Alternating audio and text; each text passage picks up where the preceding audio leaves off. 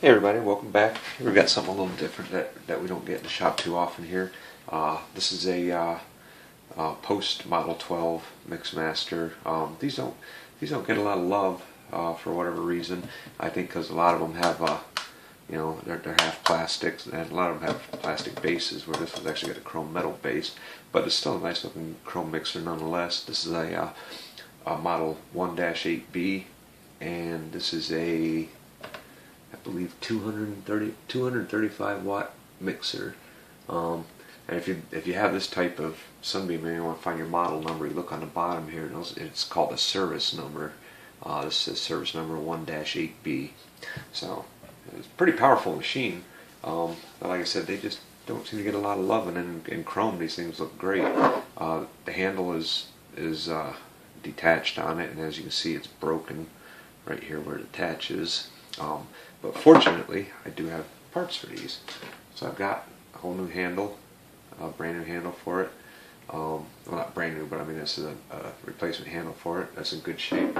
And he said the cord was brittle too, so I've got a excellent cord that we're going to be putting with this one as well. So now that I've got the cord out, why don't we plug this in and give it a spin. Let's see what she sounds like. I know we're doing just maintenance on this, but we're going to give this a quick run through just to see what it sounds like.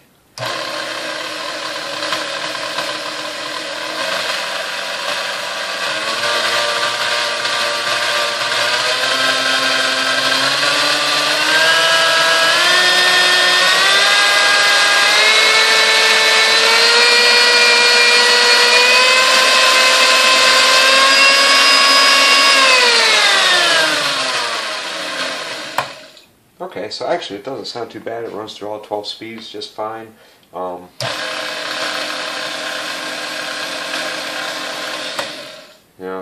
don't really see any issues with it, so I think it is just a maintenance thing that we're going to be doing on this here. So that would be pretty cool.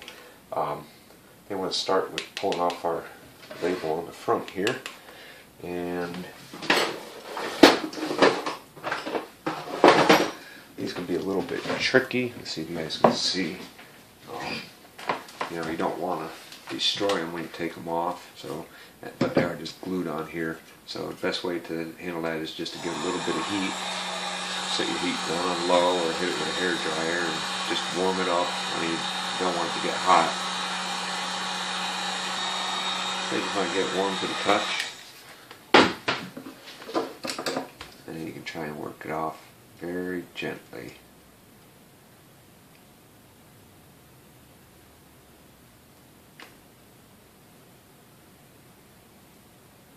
As you can see, I can slide right through the glue because the glue is nice and warm. And if you try and do this without warming up the glue, you also run the risk of, bending or kinking this, which you also don't want to do. You want to be able to just slide right through the glue effortlessly. As you see, it's just going to come right off for me. There. And there's the glue. We'll clean this off, and then we can just re-glue that back on there when we're done. But the glue is like really tacky right now just because we warmed it up. So that's all you got to do to get your front covers off. You don't want to just try prying them off and bending them off, because they will get messed up on you.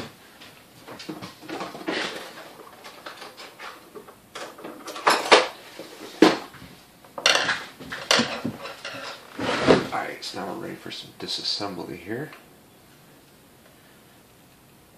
And I'm going to need a bigger screwdriver.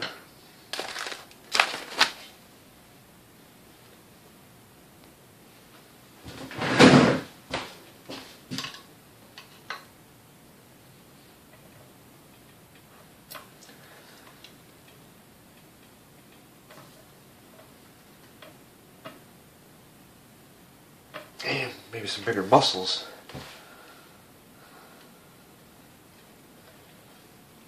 Normally these aren't all that tough to get off.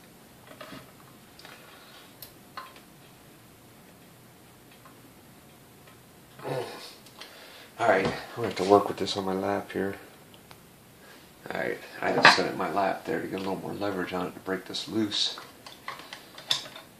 Now we've got it coming off.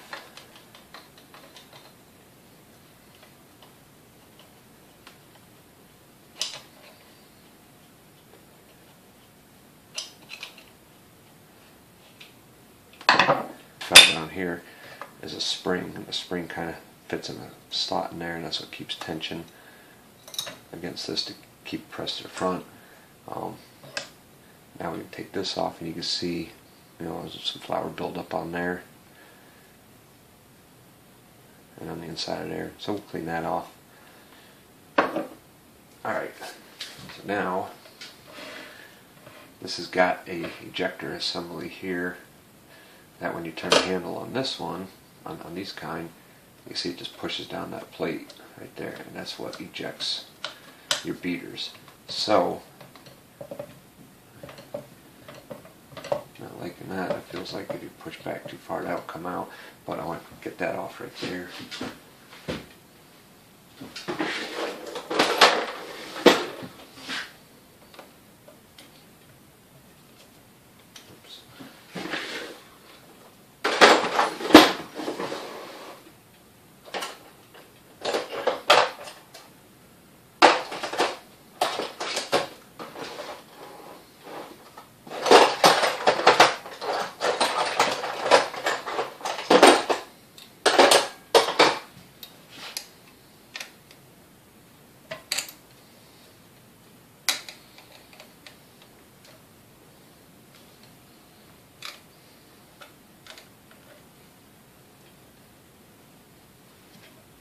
Get my hand out of the way so you guys can see here. You guys even in view here? Not really. Sorry about that. Alright, so with that little bolt out, this bottom cover will come right off. And you see that's kind of dirty too. Okay, it's just flour, so really not that big a deal. We can unhook our spring from here. Pull that right out. And then if we unhook the top on here, we can go ahead and finagle our ejector piece out. Alright, now under here somewhere is a couple screws. And then this will pop off this whole front plate here.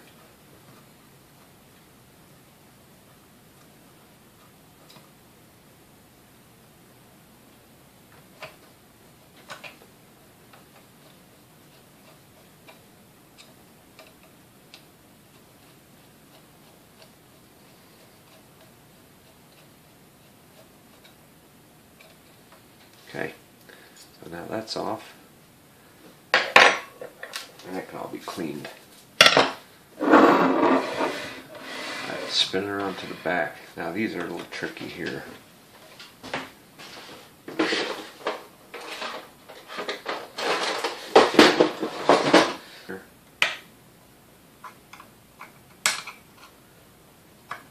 Alright, but anyways, just want to pop this out. Oh, this one only had two. No wonder I couldn't find all three. This had two. And one of them is broken. So I'll have to see. I think I got another one of these as well. But anyways, once you pull these out, you bend your tabs down, you can pull them out. Now we can take off this dial in the back here, and this whole speed control mechanism on these looks entirely different than what you're used to seeing.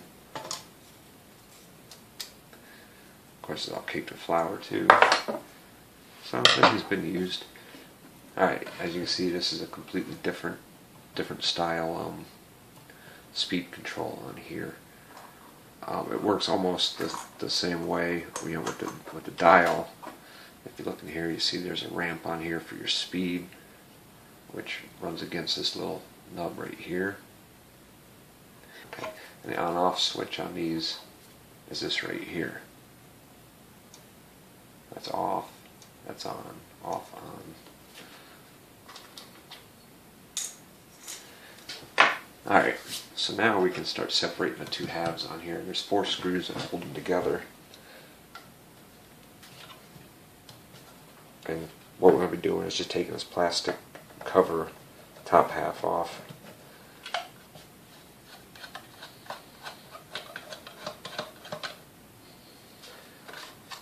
And you can lift your cover right off. Right. D10 can come right out.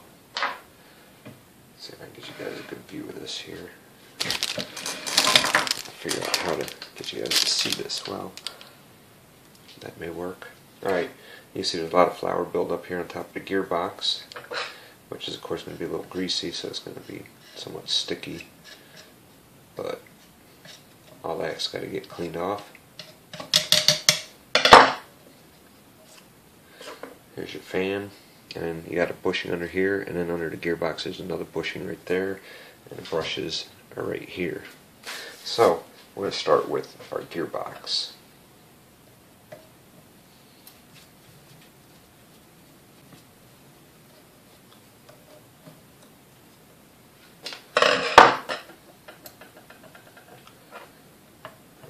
Try and work your gearbox cover off. It looks like this bushing here is wanting to come with it, so which of course it won't.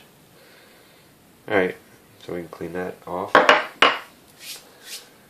You can see the bushing I was talking about in here. And these are designed to be permanently lubricated, but like everything else, they'd never expect them to run this long, so once you get to this point here, most likely there's no lubrication in these bushings at all. And you can see there's a lot of crud all over these shafts here.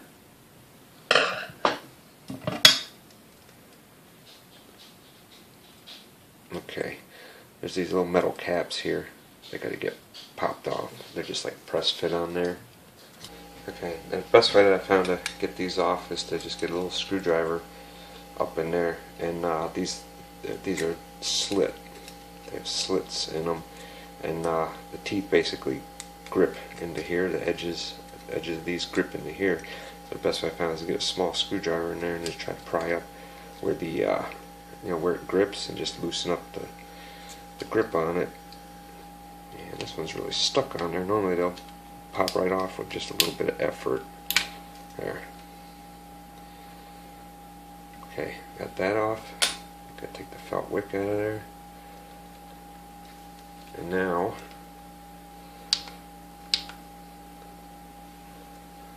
this shaft should pop right out. Okay, well there's a buildup on here, but normally these you'll be able to slide your shafts right out. And also keep in mind, this has a juicer port on it, and that engages on this shaft right here. So you want to just mind that when you take it apart, or mainly when you put it back together. You want to mind where that shaft goes, so that you don't, if you put it in the wrong spot, you're obviously not going to be able to hook up your juicer. So I'm going to pop this other one off, and we'll be right back. Okay, the other one popped off much easier. The shaft, of course, popped out a lot easier as well. So I know it's going to get degreased, and now we can get the grease that's built up inside here out.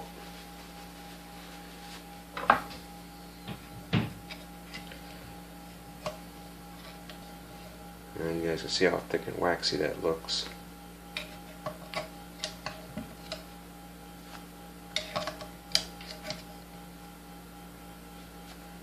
Alright, that's good enough for now. Alright. Oops, don't knock my lamp over.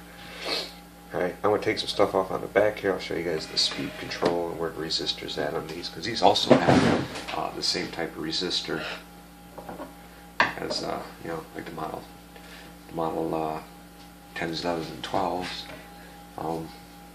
There's 3 screws that hold this one on. This one right here, you pretty much only have to loosen up, and then you can pull these 2 out.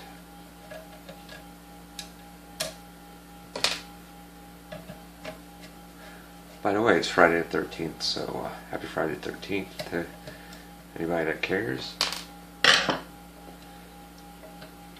Okay, so you do have to be careful of your speed control assembly here. It's got a pin that goes into the armature. I'm going to just take the screw all the way out. You do have to be careful of that. And you can see it right here. So once you get this out, you also have some wiring you have to watch out for here. In this case, it's pressed down on the side here.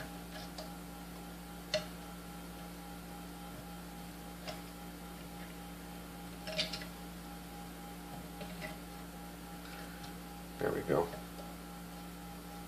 Okay. Now I can show you guys the resistor. These have the same type of resistor, and they test the exact same way. Matter of fact, I mean, this one's nice, it doesn't have any corrosion on it or anything, but we're going to go ahead and we're going to test that one right now. So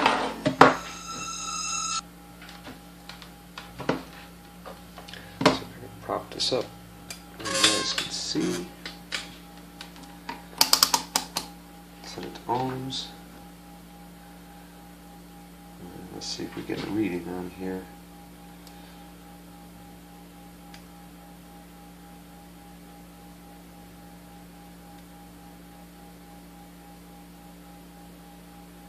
And we're reading about 140, which seems a little low.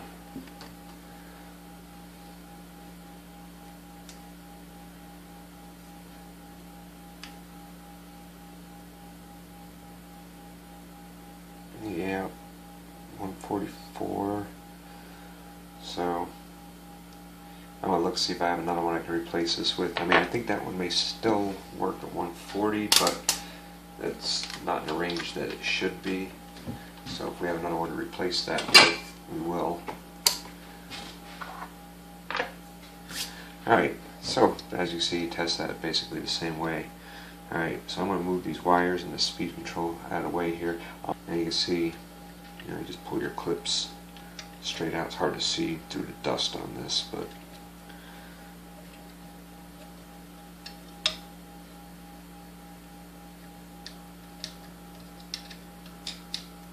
okay, there's one.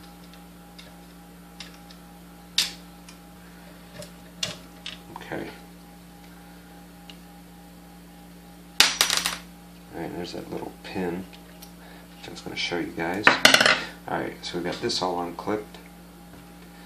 This little pin fits, you can see it's got a slotted end on it, and then there's a slot. Slotted end on there, slot down the side here. That fits in there like that, and this goes inside the back of the armature. Oops, you guys haven't been able to see much, have you? Alright. So what held this on, the wires on here, was these clips. You have a clip here, on the back here. Let me get this thing facing the right direction here. You got a clip that goes here, and a clip that goes here for your wiring. And this is your speed control mechanism right there with your on-off switch. Your speed control. Alright. So now that we've got that done, I'm going to take our brushes out. And I can't get you guys a very good view on here, but if I tilt it, I can show you. Right here is the screws to hold the brush holders on.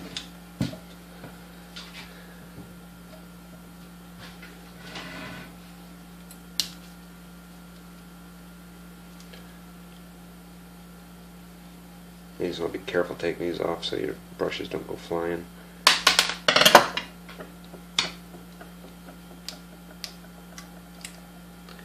Alright, and they pull straight up, and then you can check your brushes, and as you can tell already on this one, the length is nice and long, so we know that brush is good.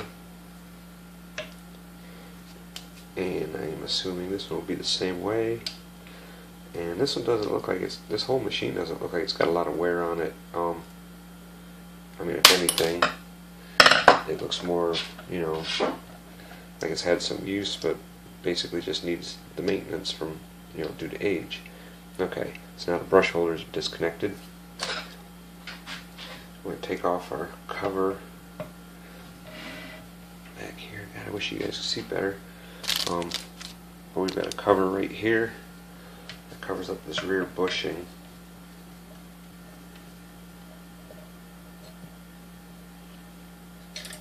Okay, I just dropped the screw down in there, but get the idea.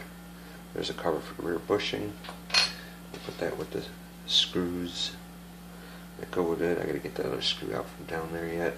But alright, but now you can't pull this out yet because you gotta pull that with the field coil out all in one assembly, and then there's 2 screws on either side that lock the field coil down.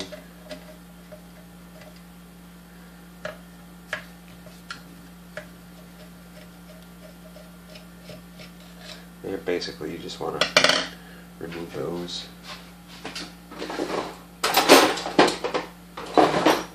And so I don't drop any more down inside there. I'll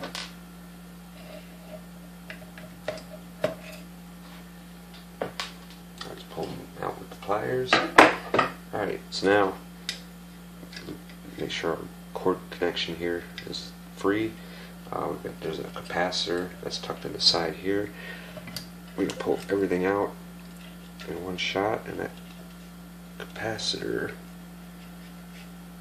should just pop right out. There we go.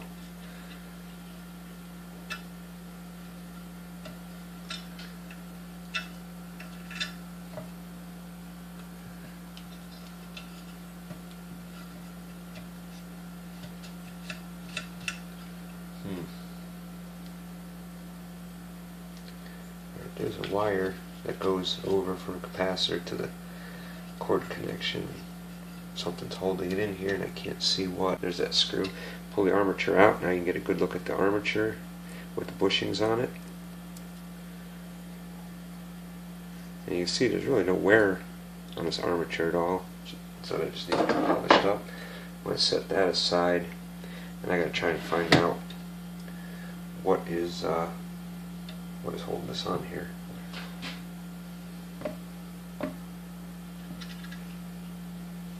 Aside from a bunch of flour.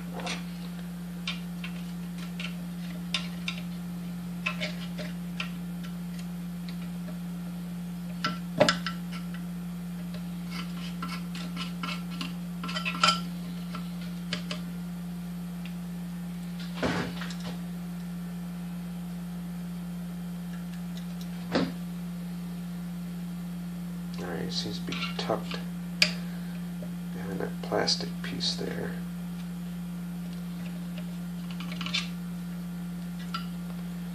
Alright.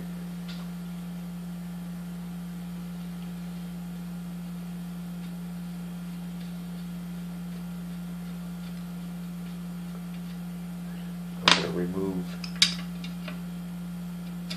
the height adjustment here. And I can pop that plate out. Now we can pull this wire out. Alright, so let's see if you guys can see. There's our entire field coil and all the wiring and the brushes right there, so that can all be cleaned up. Sorry, I'm not giving you guys a very good view of this, so it's a tough one to get a view of. But we do have it all apart now. You can see all that's left in here is clean out a bunch of flour. Let's move this vent cover out of the way.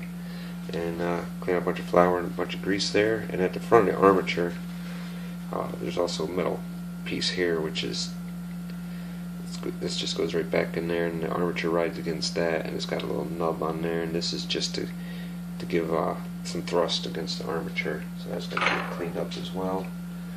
But for now, I'm going to get this all cleaned up and get the rest of the parts cleaned up, and then we'll come back and get everything put back together. Alright, so we've got everything cleaned up, polished, everything that we need to do, and we're ready to start putting everything back together. There are some long, thin oil wicks here that keep these lubricated, and this is what they did to permanently lubricated. They just soaked these wicks with oil, and basically this is the oil that ended up lubricating the the bushings, as oil would draw through the bushings being porous. So we're just going to make sure we go and get these soaked up good again. Alright, so now we've got that part done. We can go ahead and we get the rest of our motor assembly in here. It's a little bit tricky. We cleaned off what we could clean off here too. You see you've got your assembly here with your cord connection and everything else on it. Goes on one side. You've got your armature as well that goes in there. But before we put the armature in, we'll try and run the one side over, since that wire goes under the armature. Put it on like that. Wiring is probably the trickiest part of this whole thing.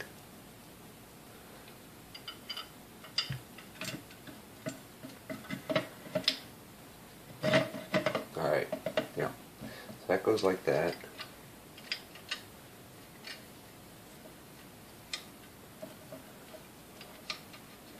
And you gotta remember you got some spinning parts in here too, so you're trying hard to keep all your wiring away from everything that's spinning. Alright, so now that we've got this in place,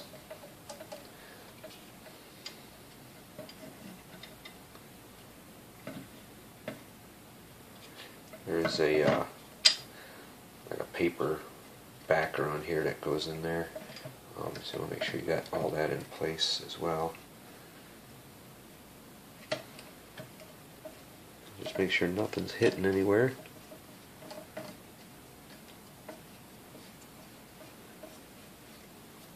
And gotta find our little thrust piece here.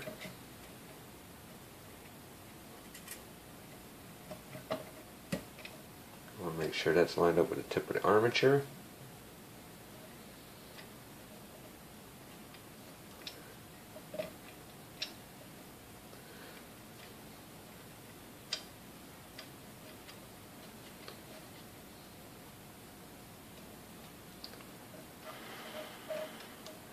Seems like the trickiest part is just making sure everything gets nice and lined up good. Alright, so once you got that done, you can fasten down your fuel coil. Go ahead and get those tightened up. Now you can get your brush holders attached back in here. And these as well will only go in one spot. I mean, there's only one place where they fit on here.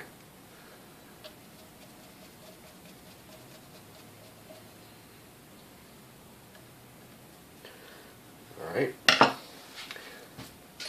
we've got a cap that goes over here, but we're going to go and give this a little bit of extra oil in here.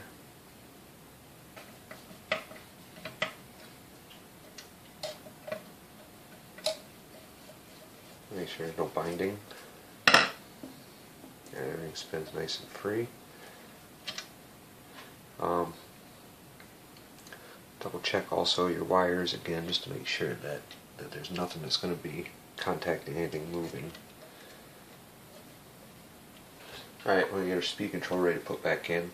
At this point I have no more resistors. I really have no source to get any. This resistor still had resistance on it. It read a little bit low, but I think it will be alright on here. So we're going to go ahead and just run with this one. And we're going to go ahead and just reattach all of our wiring.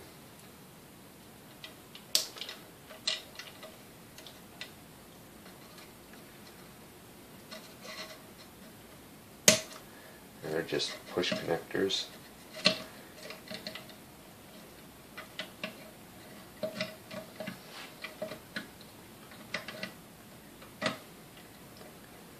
And want to get your wires tucked right back down in here, because you've got this fan that spins right here, and the last thing that you want is to have any wire contacting that fan. So you want to real carefully tuck them back down inside.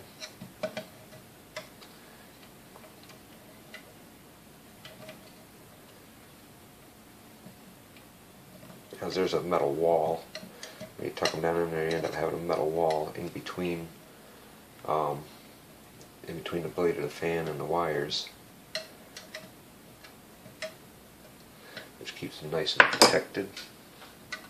Alright, so now we just got to put our little rod on here, which I probably could have done this before I got all my wires tucked. It would have been a little easier, but we'll get it.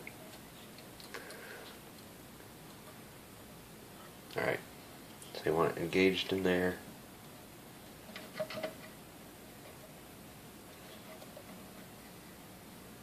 And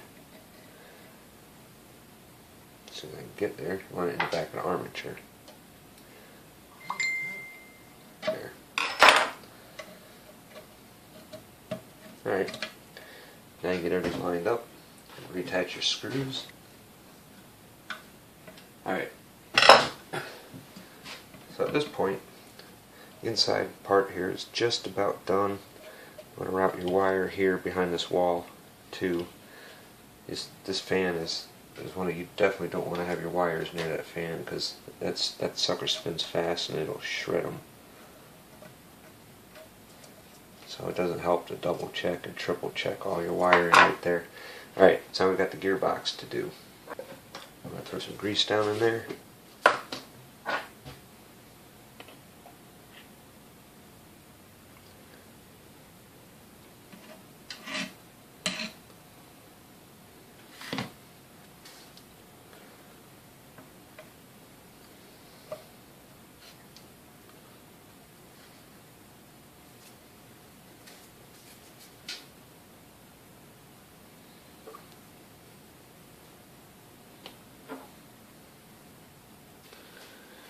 Okay, so when you're putting these gears in, you've got dots on the top. I don't know if you can see these dots right here. Let's see if I can tilt it a little bit. Oh yeah, let's show you what these dots are. There's a dot right there and a dot right there. What you want to do is you want to have them 45 degrees apart. So this one you can have facing this way, and then that one clocked like that, or this one could even be up at 12 o'clock, and then this one right here you want at a 45, one way or the other to that one, and that should set your beater timing. It's a little tricky, but you can always stick beaters in there to make sure as well. That's always another option. But anyways, now we've got our shafts and gears set. Just want to find my grease right in front of me. So we'll lube this up, and we get our gearbox cover on.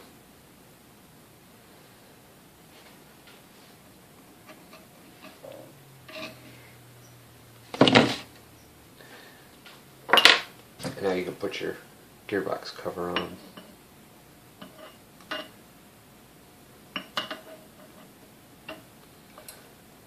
And it should just go down and line right up.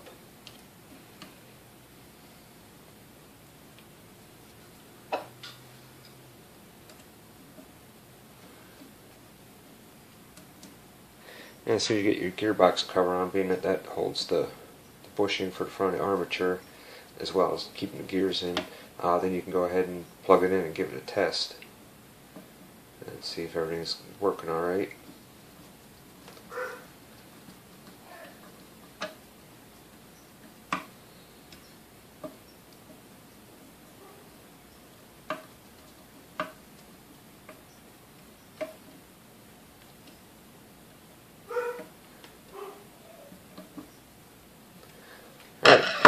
We got that in. We want to make sure, once again, nothing's hitting. And we'll grab our cord. Go ahead and plug this in.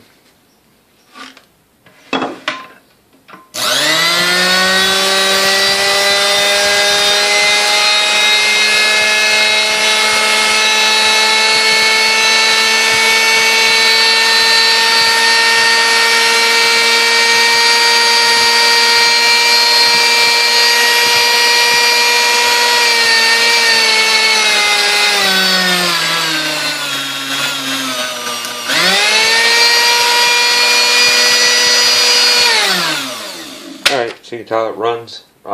Seems to run good. Speed control works, all that. So we'll go ahead and plug it. We can get everything else wrapped up. One thing I forgot to mention was this piece right here actually went down underneath here and had this raised area right here above. There's some fins down here, and that was actually, when I took it out, it was packed almost full with rock hard flour. So basically all that was doing was blocking off the vent down here, which is I think why there was so much flour up against the front of the motor there, even though the front does have vents as well.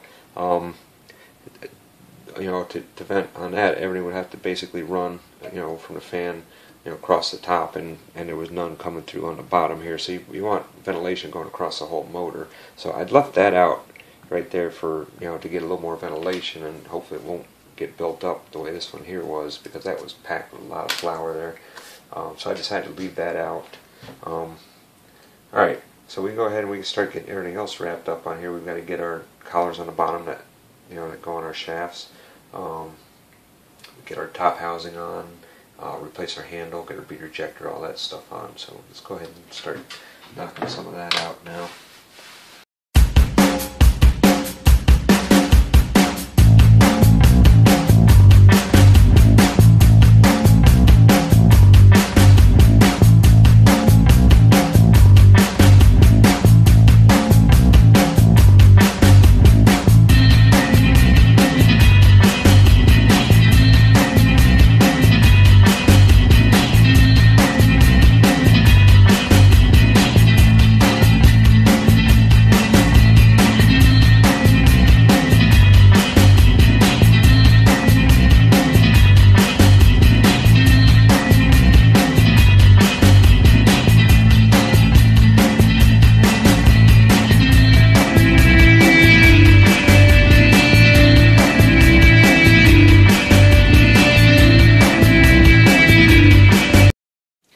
Okay, so we've got this one all completed now. You guys got to see most of the maintenance that's involved in one of these. It is different than the other ones, but it's doable. I mean, they weren't designed to be, you know, have any maintenance done, but as you can tell, you can definitely take it apart and do it. We did replace the handle on it. We also replaced the broken back piece here with a different one that I happen to have. We replaced the resistor in here, and now it's good to go. I mean, it's got all new grease, everything, all the bushings are well lubricated again to last for quite a few more years. We're sending a different cord along with it, one that's not brittle. So let's go ahead and fire this up and give her a listen to.